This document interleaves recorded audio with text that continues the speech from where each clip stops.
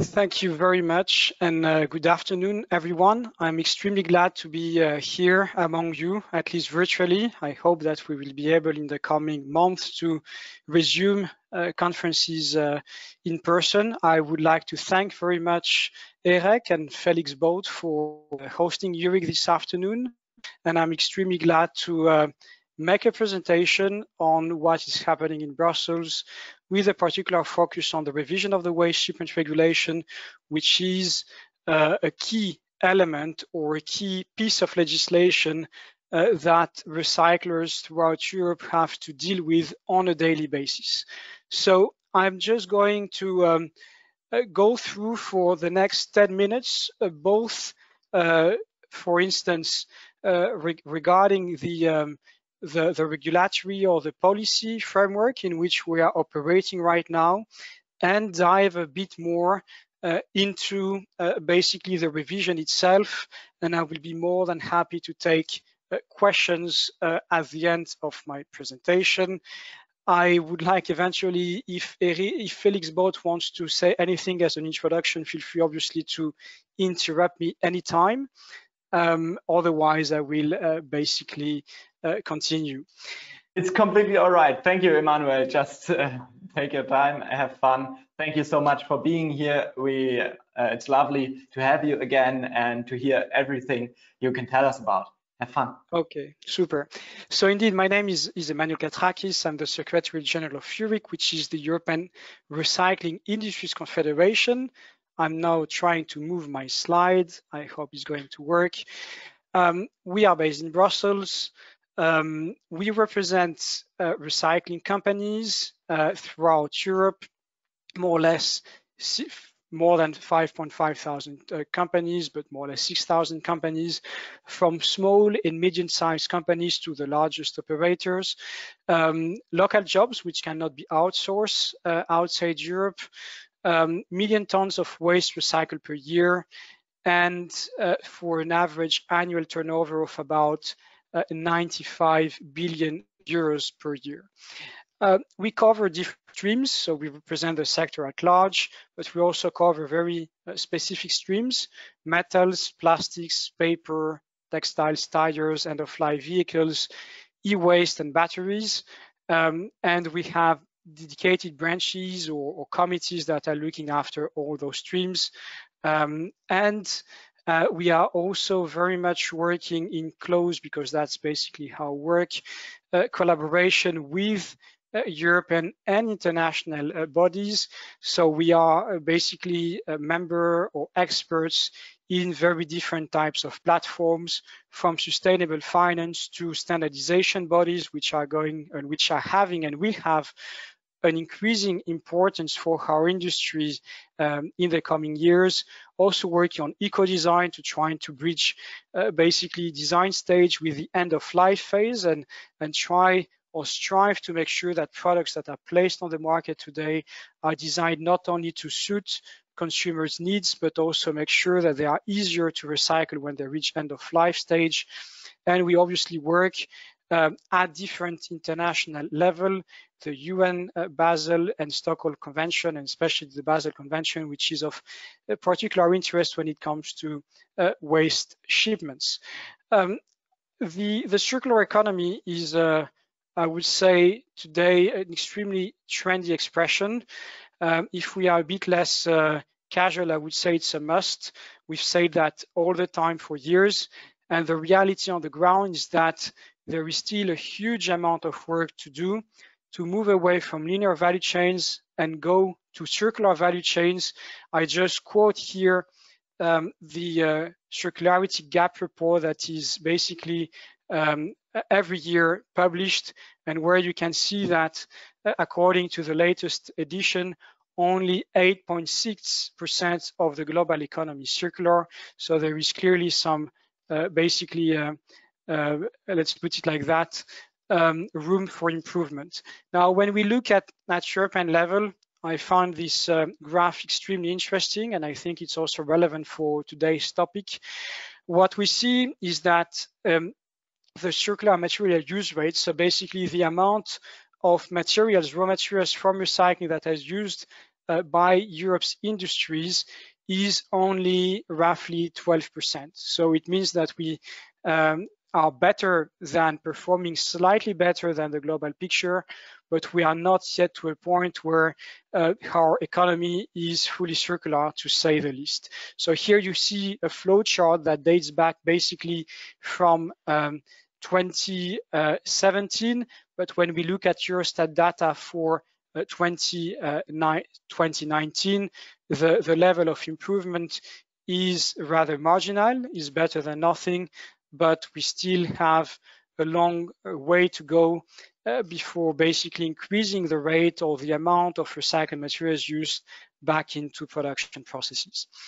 Now, even before, because I think it's extremely important, before moving into the topic linked to the waste shipment regulation, I think it's really also important to keep in mind that with or without the COVID crisis, and even I think even more with the COVID crisis, the ambition of the European Commission today to make of a green transition a kind of a strategic priority is something that is extremely important, and that also explains the fact that the legislation, the legislative changes that we are going to witness in the coming weeks or months will be extremely important for our industry, but also for many other industries. So I just take here the expression that was taken by the President of the Commission herself about the fact that the Green Deal is Europe's man on the moon moment. Sorry for that, just to show that the level of ambition is extremely high. Now, if we look again from a more holistic perspective, which is a kind of widely used expression here, but let's look at it from a broader perspective. When we look at the Green Deal today, we see that circular economy, climate neutrality are actually two main pillars of that strategy, but that has a much broader impact because sustainable finance, for instance, is also part of the equation, and this is why so much work is being done right now on setting criteria for activities that are supporting that transition. Having said that, and I will really get back to the topic, which is waste shipment regulation, that basically has been translated in a new circular economy action plan, which I had the chance to talk a bit more, I think, during my last intervention. And just to basically close the loop, make the point with basically one of the key priorities within that new circular economy action plan, and one of which is of high importance for today's presentation, which is basically to simplify waste shipments procedure for intra-EU trade.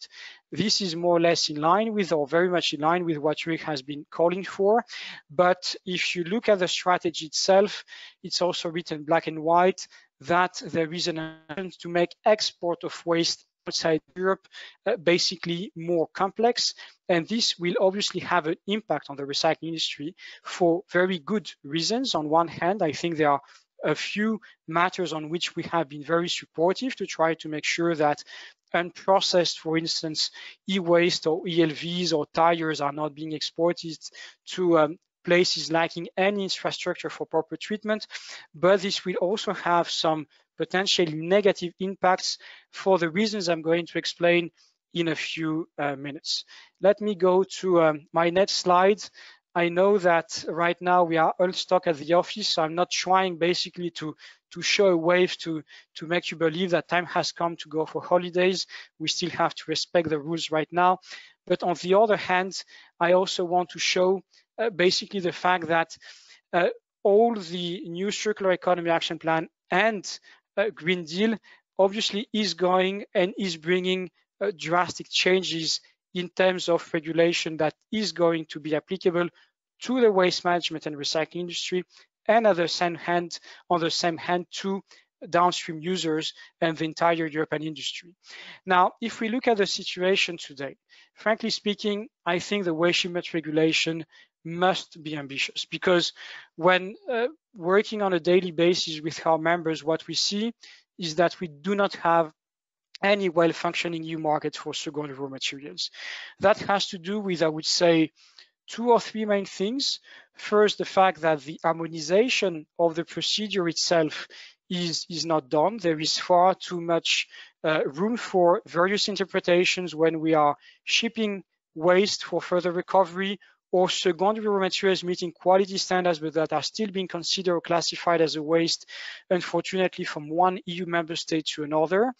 There is also no harmonized end of waste criteria. So here I took the example of paper and the fact that a single load of quality grades recovered paper meeting EN 643 standard might change classification between two when it's being shipped from two neighboring countries.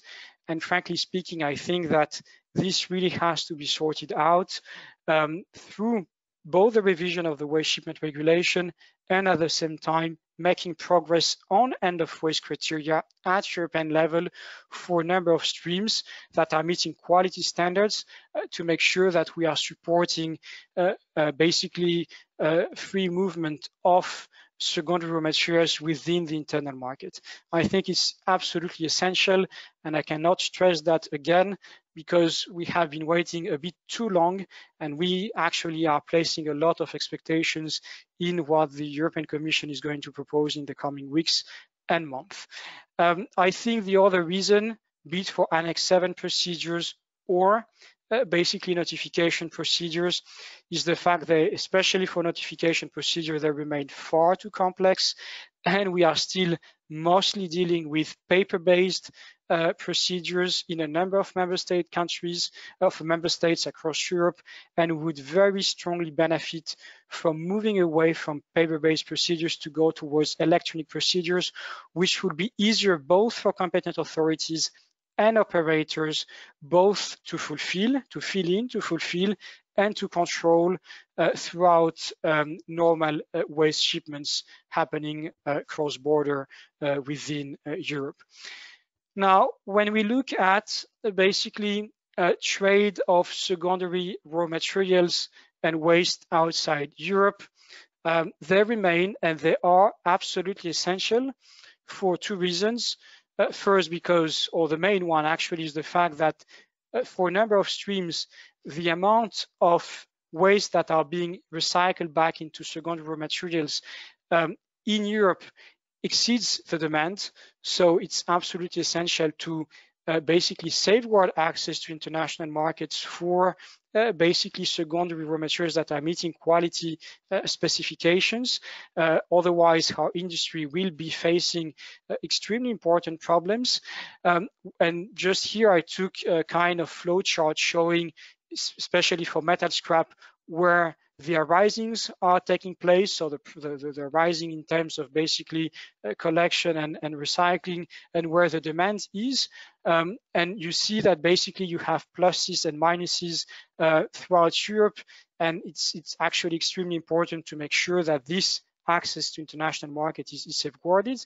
But on the other hand, I think we need to make sure in Europe that we are incentivizing the use of raw materials from recycling through recycled content targets or incentives to support more circular value chains and actually increase the share of raw materials that are being used, or recycled raw materials that are being used, back into production processes.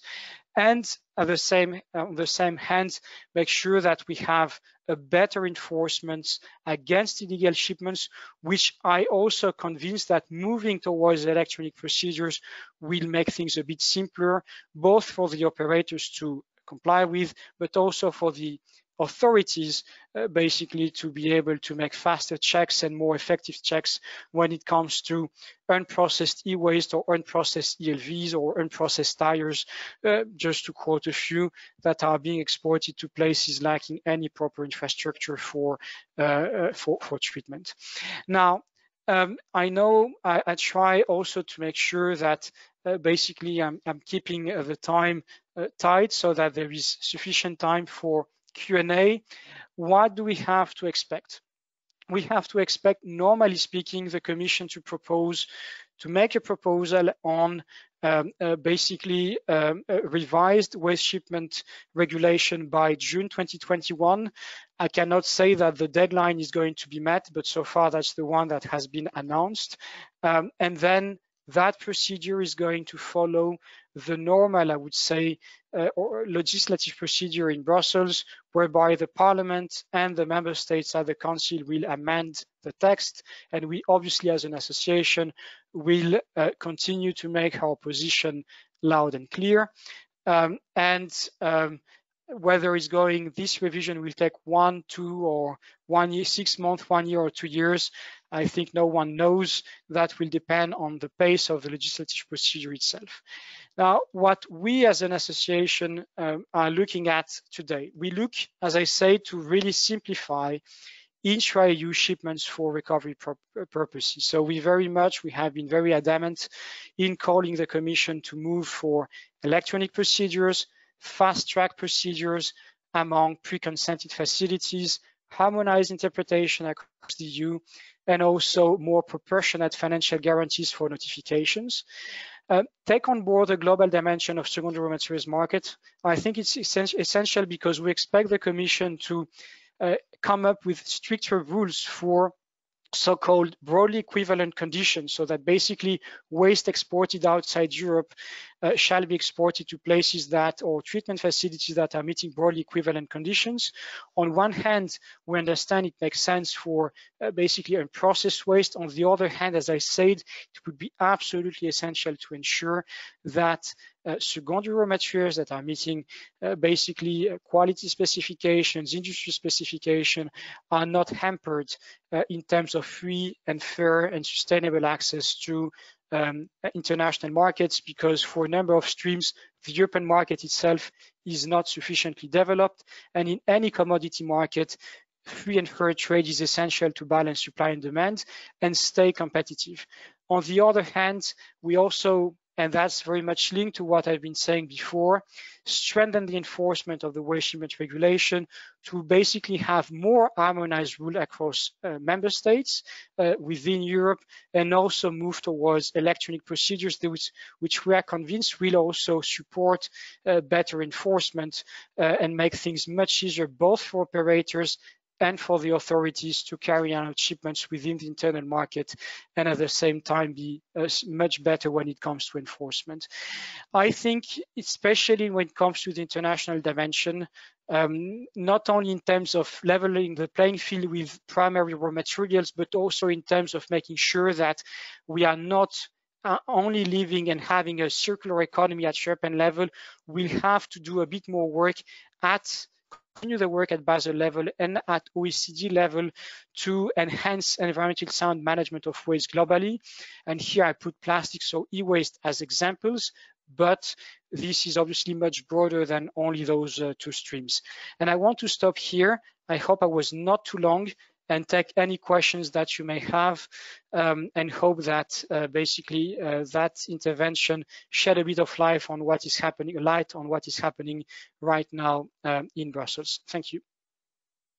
Emmanuel, thank you so much for your time already. I don't want to stretch it too long, but we've got a few questions coming in, so I would love for you to answer them pretty quickly. The first is from Lydia. She asked, can we expect simplification of plastic waste shipment in the EU, and in what time frame would you say will that happen? You know, I wish, Lydia, that we would have a crystal ball, because I think you very much basically refer to that guidance that the Commission came with, and the proposed 2%. We, as EuRIC and with other associations, stress the fact that we obviously want to make sure that basically there are a certain amount of thresholds for those plastic waste shipments, but that the proposed basically a threshold was really throwing the baby with the bathwater, not putting any clarity, not supporting circularity within plastics.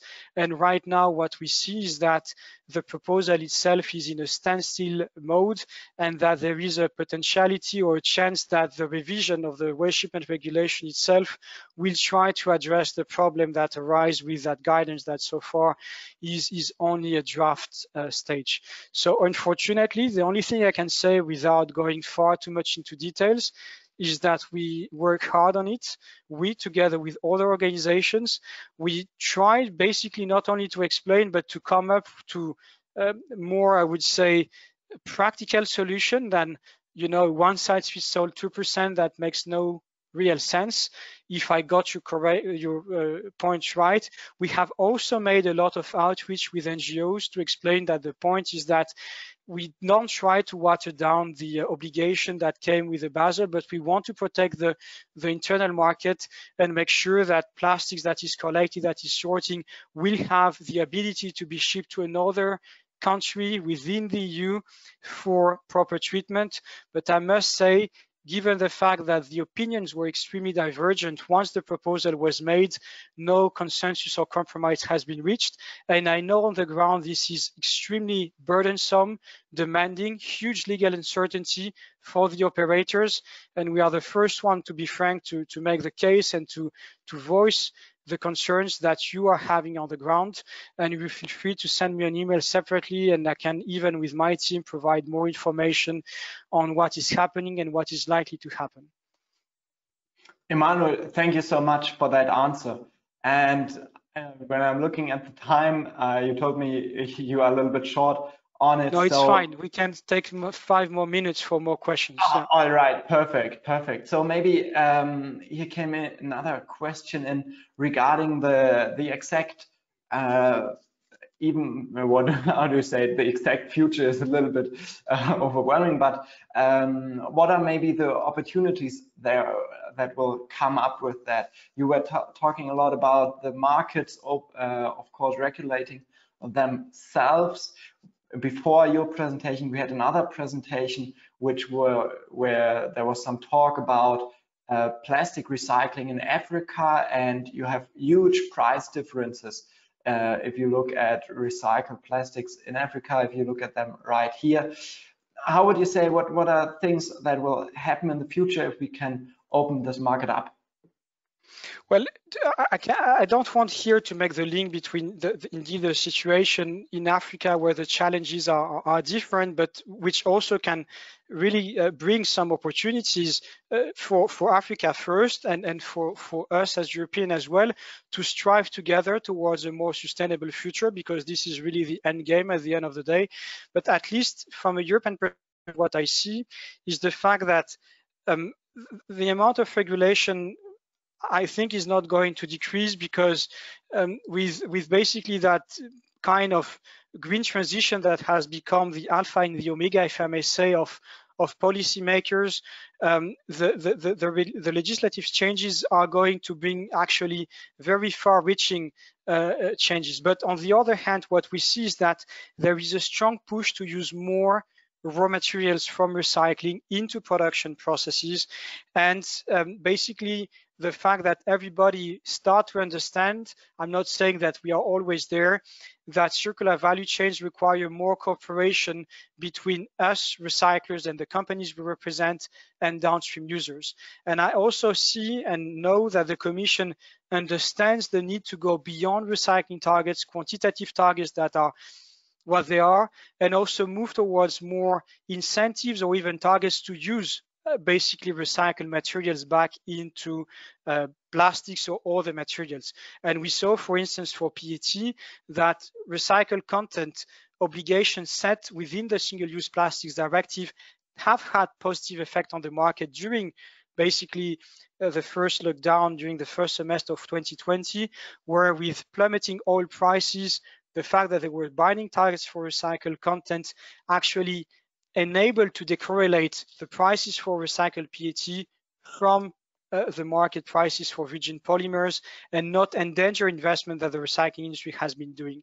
Unfortunately, those obligations today are far too narrow. I'm just speaking of one stream, recycled PET for packaging, but I think there is a more general understanding that if we want to go towards more circular economy and move away from only 2%, we need basically to go the extra mile and set targets or put incentives to use more raw materials from recycling back into production facilities, and actually work hand in hand with the entire value chains. The other thing I also see room for improvement in terms of design for reuse and recycling. We expect an initiative from the Commission in the coming weeks. But on the same hand, I must say that we need also more engagement from the recycling community through EuRIC on basically making sure that we come up with very practical proposal when it comes to better design for all products that we are basically placed on the market today and which are posing a problem when they reach end of life. So again, feel free to get back to us and bring that to our attention directly. You have our website and email, because that's something that is very valuable. And I would also stop here. The waste shipment regulation has an impact on trade, but I also think that the impact on trade is going to come through other proposal with a much wider impact, not only on us, actually not on us, but on our downstream users. We know that the Commission wants to come up with plans for a carbon border adjustment mechanism, for instance. So far, we don't have much indication on how it's going to fly, but this will also certainly have an impact on trade as soon as you start to try to price carbon at the border one way or the other. And I would stop here. Thank you so much, Emmanuel. Thank you for any sharing further your questions knowledge. if there are, obviously. It's perfect. No, that has been all. Thank you so much. For anybody else who got any questions, who wants to get in contact, please do. You've got the website, you've got the email, and yeah, Emmanuel, it was so lovely having you once again. Please, are there any last words you would love to share with the audience? No, I would like again to thank EuRIC for organizing those virtual conferences. It's, as I always say, very important to, especially when we work in Brussels on only policy regulatory developments, talking all the time to our members, to have those virtual way to interface with a much broader audience. And I would like to thank you for all the work you've been doing in setting up that program today. And I hope to continue supporting what you are doing in the weeks, months, and years to come. So thank you very much. Thank you, and thank you to all of you who participated today, and I would love to see you again tomorrow for our last day of EURIC conferences. And yes, have a nice evening. See you soon. Bye bye. Thank you.